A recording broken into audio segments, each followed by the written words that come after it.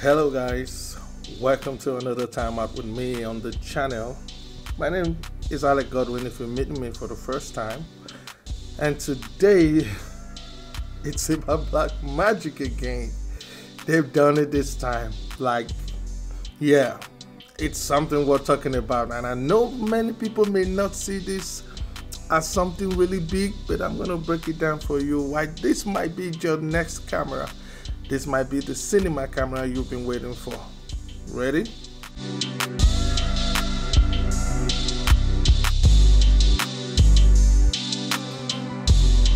Alright, if you're here for the first time, I would love for you to subscribe to the channel, because here we do music, movies, tech reviews, short films, feature films, documentary, the whole nine. Basically, if you like to watch movies or learn how to make movies, then this is the channel for you. So you might want to subscribe to the channel right now, because actually we have 3 giveaways for 3,000 subscribers, probably less than 40 subscribers away. That can happen anytime, so please subscribe. Now back to why we are here.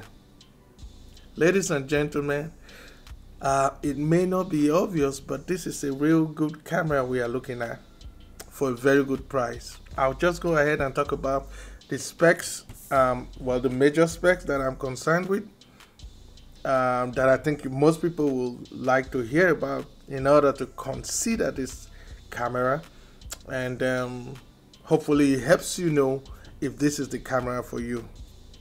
Don't forget, it's already shipping. Blackmagic, they're always ready for action, so it's already shipping right now. But first, is it the one for you?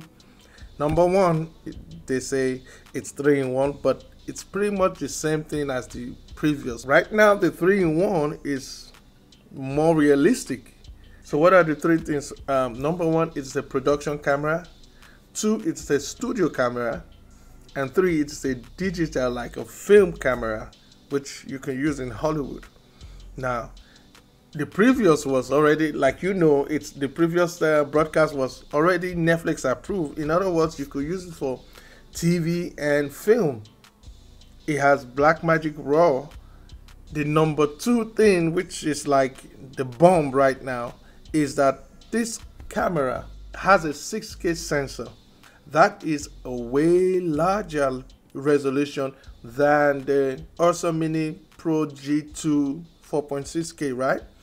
Which is still the highest Blackmagic camera in terms of dynamic range. But I will argue something now, and that will take me to number 3 feature on this camera, which is 13 stops of dynamic range.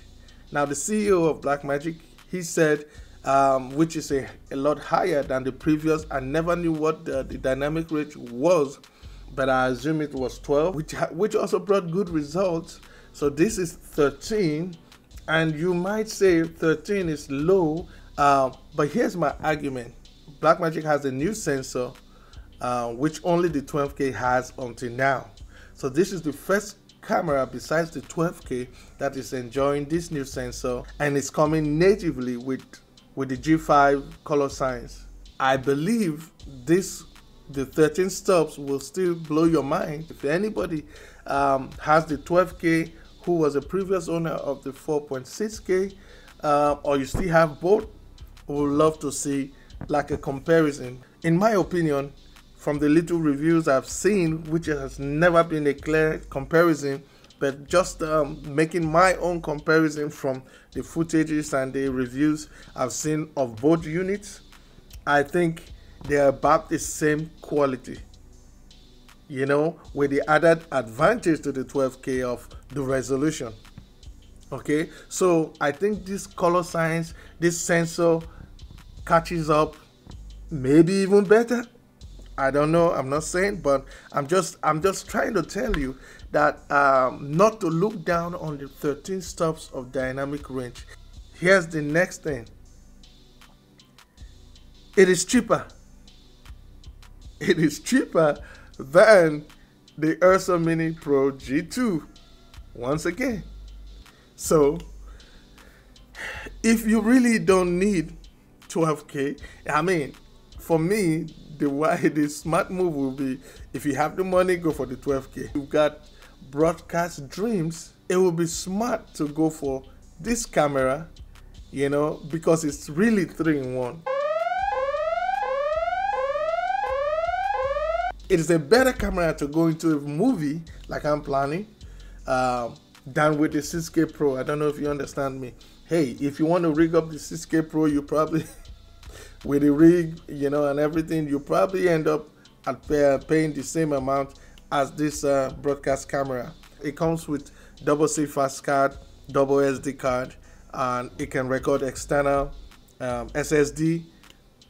Same thing like the Ursa. It is, remember the name, Ursa Broadcast G2. Okay, so it has the Ursa parts. You can swap up the Ursa battery, the top handle, you know, basic accessories will be the same. So that's a plus. Yeah. So this is the bomb for me. Okay, check this out. If everybody, almost all the reviews out there have already clarified that the 6K Blackmagic Pocket 6K, which is the same thing as 6K Pro, 99% of the reviews have established that the Blackmagic has better images than the A7S III FS6. Okay, because pretty much the A7S III is the same thing as the FS6. Now the FS6 is about 6,000, maybe over. I'll write it on the screen when to be sure. Remember, the FS6 is a 4K sensor. Full frame, I know, but it's a 4K sensor. This broadcast camera, trust me, it's a better buy.